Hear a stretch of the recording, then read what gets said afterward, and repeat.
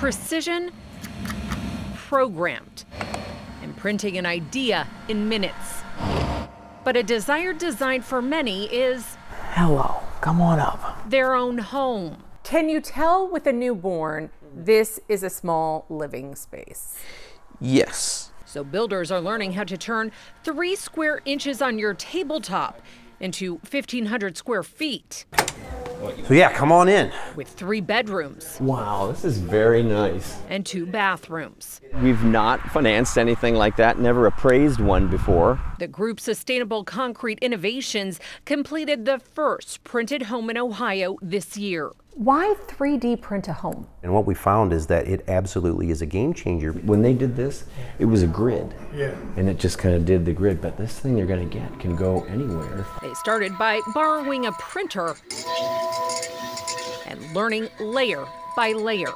So this is the way that the print looks when we're finished. Finding the right mixture of concrete. You don't have to paint it, so it can be left the way it is. That won't crumble in Ohio's colder climates. And now instead of a crew of 4 to 6 guys to build a house, 2 guys are printing the home. I could almost see the opposition lobbyists saying you're taking jobs away. Yeah, you know, a few people have said that. I've been in this business for over 30 years.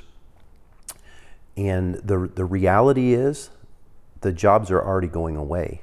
And here's the difference in cost. According to these builders, a traditionally built 1,000 square foot home would ring up to about $200,000 to build due to the labor and the supplies. But due to the automation, printing that same 1,000 square foot home would ring up to about $160,000, a $40,000 difference.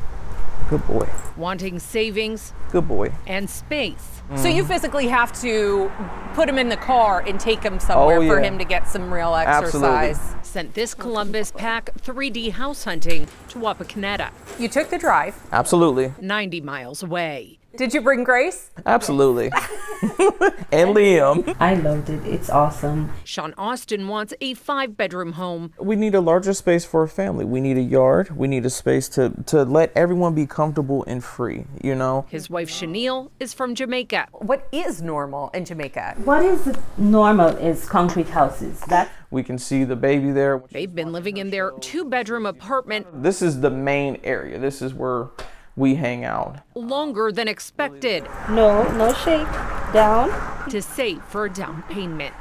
Good boy. The down payment within itself is like a wall. It's like a great wall. But even if 3D printed homes cost less to create, Our target is to try to develop more affordable housing. builders say the savings may stay with the seller. Without regulation to pass on those savings, we're relying on humanity. Yeah, and I think that that's the flawed part, really, is because we're all driven by profit. John Small believes affordability will increase with interest and demand, offering this faster printing pace.